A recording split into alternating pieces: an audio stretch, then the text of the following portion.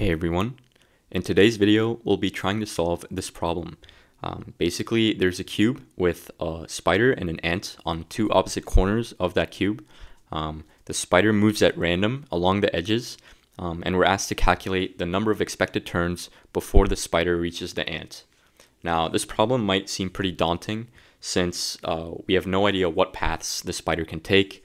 You might try to classify every single path the spider can take to try to find the expected number of turns, which is impossible since some paths could be, 1,000 turns or whatever if he's just going in a circle. So how would you solve this problem? Well, in order to solve this, there's actually a trick that we'll look at, but let's try solving some easier problems first.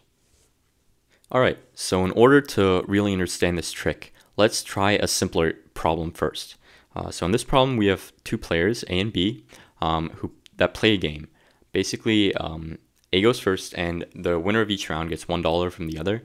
A is better at this game, so A wins 2/3 of the games. A starts off with $1, B with $2, and they play until one of them is bankrupt. And so we're asked to find the probability that A wins.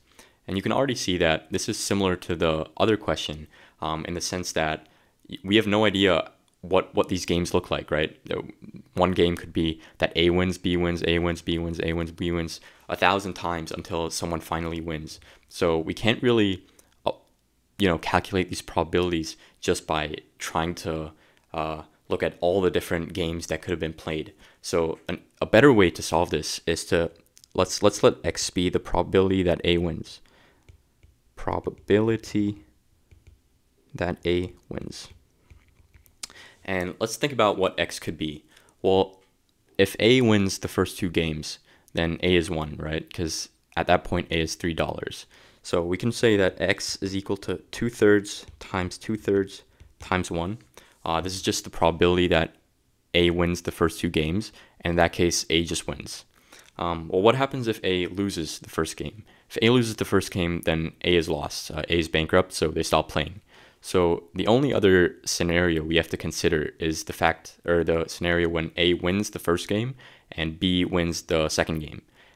That has a probability of 2/3 times 1/3 of happening. And in that case, what is A's probability? Well, if A wins the first game and B wins the second game, then A's back at $1, right? So A's probability of winning is just X. It's the same as it was in the beginning. A's back where it started. So we can just say this X is equal to 2/3 times 2/3 times 1 plus 2/3 times 1/3 times X.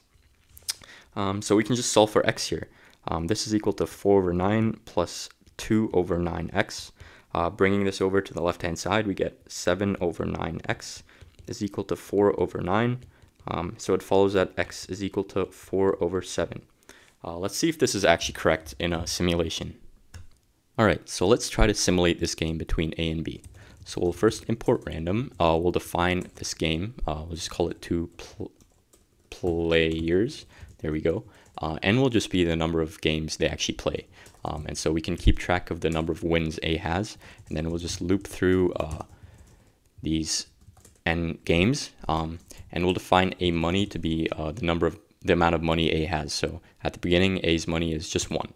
So we can say while A money is less than 3, and A money is bigger than 0, we'll just say X is equal to random.uniform between 0 and 1. And so if X is less than 2/3, then A wins, right? A wins. So in this case, A money would increase by 1. Let's see, plus equal to 1. There we go. And so else, A money just decreases by 1, minus equals 1. All right, so here we can just say if A money is equal to 3, then A obviously wins. So we can just increase A wins by 1. And so yeah, let's print the probability that A wins. You just say A wins divided by N. There we go. And we'll just print another line here, print. There we go. And so we can try to run this for two players. Let's run it for like 100,000 games.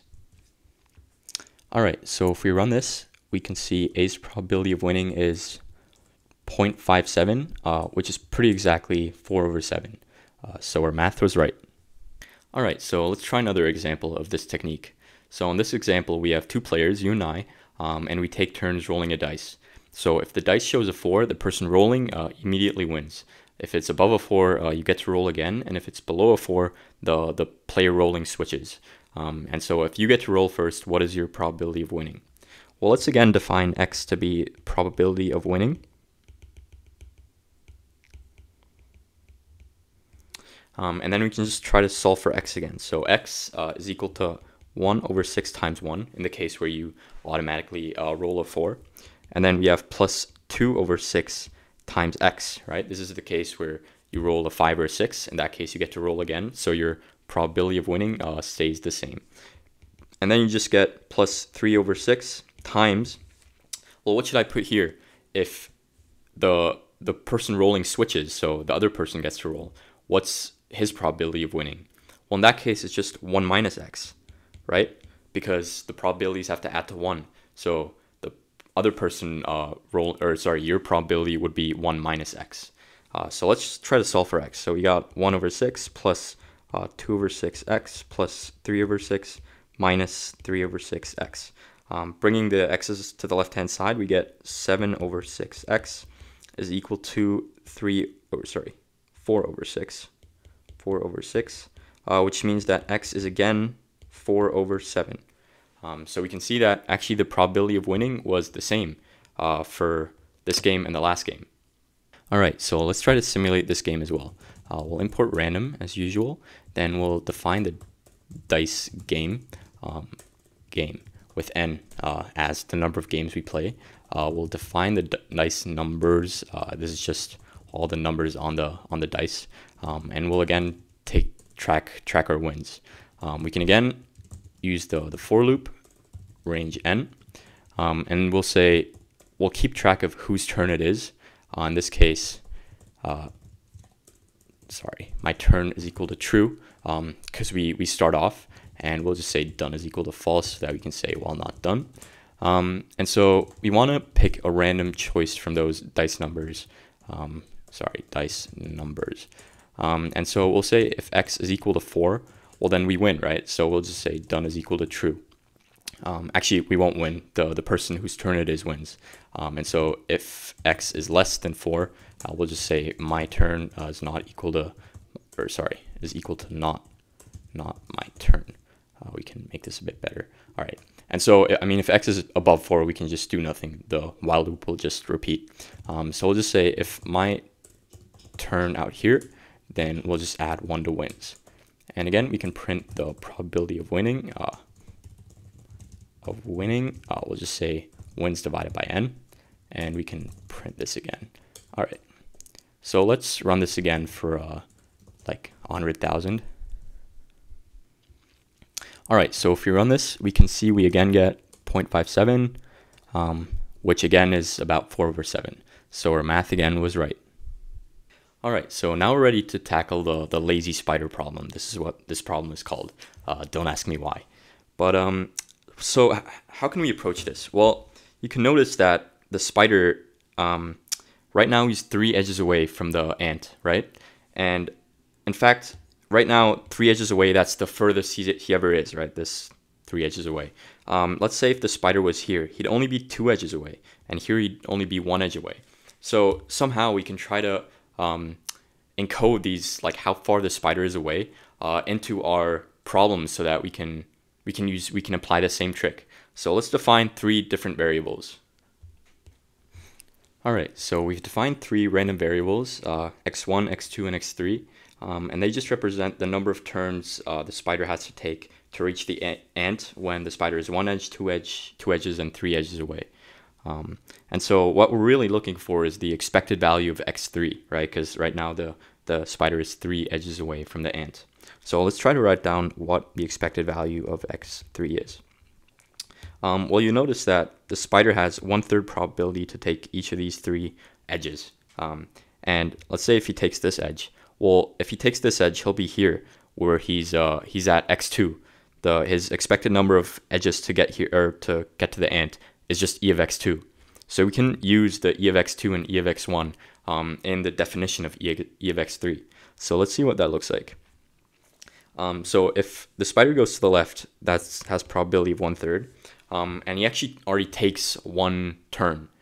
So we have to add 1 to his total score. So this would be 1 plus e of x2, right? And actually, we can see that in any direction that he goes, it's always 1 plus e of x2. So this is just plus 1/3 times 1 plus e of x2 plus 1/3 times 1 plus e of x2. Right, and this is just 1 plus e of x2. So let's try to find e of x2 now. E of x2, again, we have, if let's say the spider is here. In 1/3 of the cases, he actually goes back to where he was. So that's just 1 plus e of x3, right? 1/3 times 1 plus e of x3. Now, in the other two cases, in one case he goes here, in which case he's one edge away, so that would just be 1 plus e of x1. And same thing for here. Here again, he's one edge away. So actually we have plus 2/3 times 1 plus e of x1. That's our expression for e of x2. And then we can also have e of x1. The spider is here, for instance. Yeah, you'll notice it's all the same. It doesn't matter which corner he's at. It'll always be the same expression. In 1/3 of the cases, well, he'll just get to the end. So that's just 1. So it'll just be 1/3 times 1. However, if he goes here, he'll be 2 edges away. And same thing for here. He'll be 2 edges away again. So again, we'd have times 2/3 plus 2/3 times 1 plus e of x2. All right, so this is a system of 3 linear equations, and we have 3 unknowns. So technically, this is solvable. So let's try to solve this. All right, so I cleaned up these expressions a bit, but let's try to solve this now. So you'll notice that here we already solved for e of x1. So we can just plug this into here and get an expression for e of x2. So we'll have that e of x2 is equal to 1/3 plus 1/3 times e of x3 plus 2/3 plus 2/3 times all this business. So it'd be 1/3 plus 2/3 plus 2/3 e of x2. If we can distribute this out, it'll just be 1/3 plus 1/3 e of x3 plus 2/3 plus 2/9 plus 4/9, and then plus 4/9 e of x2. Bringing over the 4/9 e of x2 to the other side, we get 5/9 e of x2. And then we can just add everything together. This is 3/9 plus 6/9 plus 2/9 plus 4/9. That just gives us 3/9 plus 9/9. Sorry, that's 11/9, 15/9. And then right here we have plus 1/3 e of x3. Multiplying by 9, we just get that 5 e of x2 is equal to 15 plus 3 e of x3. And then if you divide by 5, we just get that e of x2 is equal to 3 plus 3/5 e of x3. All right, let's clean this up and solve for e of x3. All right, so we know that e of x2 is 3 plus 3/5 e of x3. So now we can just plug this back into our original expression up here. Here we just have that e of x3 is equal to 1 plus 3 plus 3/5 e of x3. Bringing over the 3/5 e of x3, we get that 2/5 e of x3 is equal to 1 plus 3, which is just 4. So let's just write 4. And then multiplying by 5 and dividing by 2, we get that e of x3 is equal to 10. Right, so the expected number of turns that the spider takes from the opposite side of the corner is 10. This is our final solution, and we can even check that this is true in a simulation. All right, so let's try to simulate this lazy spider game. We'll again import random, and we'll define our lazy spider function. Again, we'll do n trials. And so the first thing we have to do is define a mapping. This mapping will basically be responsible for all the choices that the spider makes from the corner that he's at to the corner that he wants to go. So right now on the screen, we'll overlay a picture of the cubes with all the corners from 1 to 8 enumerated, so that we can create this mapping. So for example, for 1, it would be 2, 4, 5. And then for 2, it would be 1, 3, 6. And then for 3, 2, 4, 7, and so on. Oops. 2, 4, 7. Yeah, and so on. All right, so we have our mapping. Let's define this choices array. This is just 1, 2, and 0, 1, and 2. This will decide which choice the spider actually takes. So if the random variable that we choose decides it's 0, then let's say he's at 2, he'll just go to corner 1. Same thing for 1, he'd go to corner 2, and for 2, he'd go to corner 6. And so you'll see how that works. But we can define the sum of moves variable to just be the sum of all the moves that the spider makes throughout all the games. And then we can again loop through all the trials for n times, and we'll let the spider position be 7, and by that sense the ant's position would be 1. So we can just find n moves to be 0. This is the number of moves the spider makes in this particular trial. And then we'll say, while spider position is not equal to 7, not equal to 1, because that's where the ant is. Now we'll say choice is equal to random.choice from the choices. We'll say spider position is equal to mapping the spider's current position and then to the choice that we have. And then we'll just say none moves is, we'll just increment the number of moves. Then down here, we'll just add the number of moves to the sum of all the moves, n moves. There we go. And down here, we can again print expected number of moves, and then we'll just say, sum of moves divided by n. Okay, there we go. And we can print this again, and then here we'll just say lazy spider. We'll run this 10,000 times. All right, so let's try to run this. Obviously, we made a mistake here. Let's try it again. There we go, 9.9, 9.96, 10. So it seems to hover around 10. So that means our math was probably right. Yes. All right, so thank you guys so much for watching. I think this trick is really helpful to use in solving problems or in quant interviews. So if you enjoyed this video, please consider giving it a thumbs up and subscribe. And other than that, I'll see you guys next time.